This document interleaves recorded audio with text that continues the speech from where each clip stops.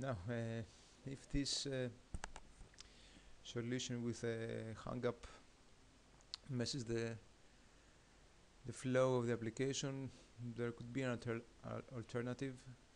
We could just create a new module and name it dial salesman, and go back to the sales.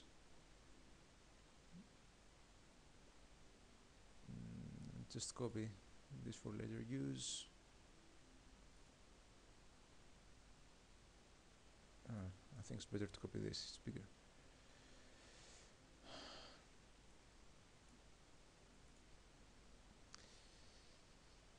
So the functionality will be transferred in this module. The dial verb 2.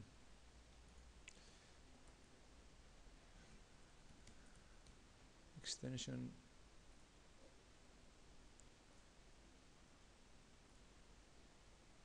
Oops.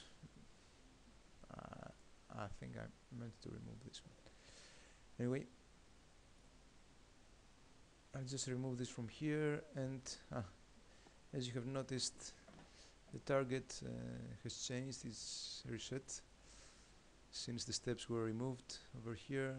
So I'll just choose as target the dial salesman. So after the extension has been captured, control will be transferred here, and dialing will be made. So I just propose this as an alternative if you don't want to use a hang-up and mix the flow of the module, just to leave it serial. That's just a workaround. Okay, so now there is also about the persistence and deployment of the application. You could use these two buttons.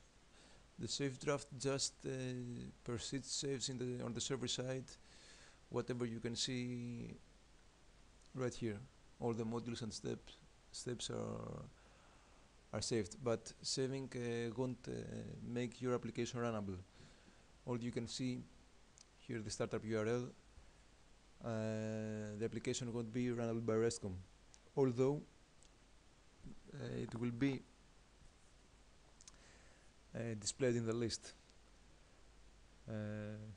There is no option that says that the project is deployed or not yet. It has to be added. Anyway, so saving persist the application, deploy first persists, and then make the application runnable. So in order to test it, you have to hit deploy. I'll just hit it here. Let's see.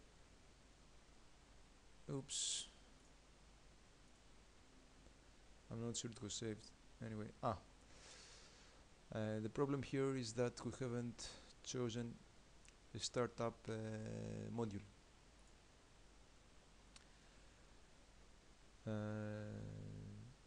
The startup module is the module which the application will start with,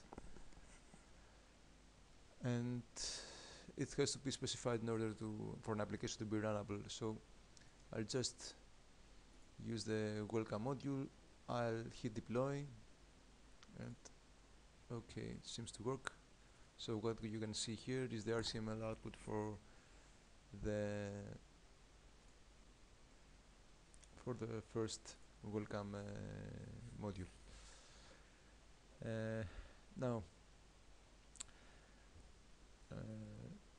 generally, for an application to be runnable and not produce errors and exceptions,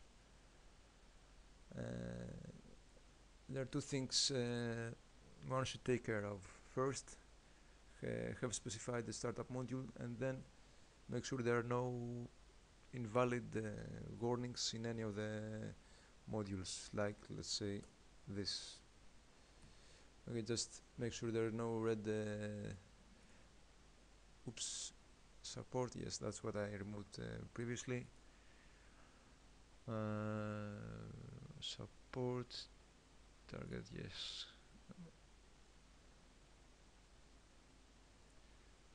Press 1 to talk with one of our engineers, so we used dial verb here, and hang up over here. I'm just trying to rebuild it. I accidentally removed these steps anyway. So if the caller presses 1,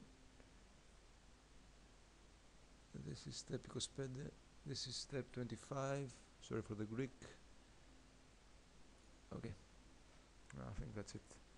So we'll hit deploy. Now, as you have noticed, having some validation errors. For instance, if I remove this and add something here, I'll just hit refresh.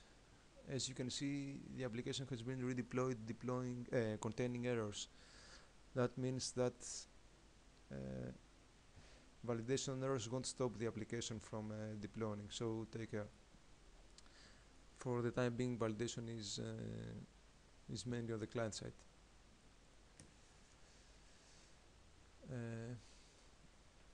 Okay, I think that's more or less RVD. Just hit close. Thanks for watching.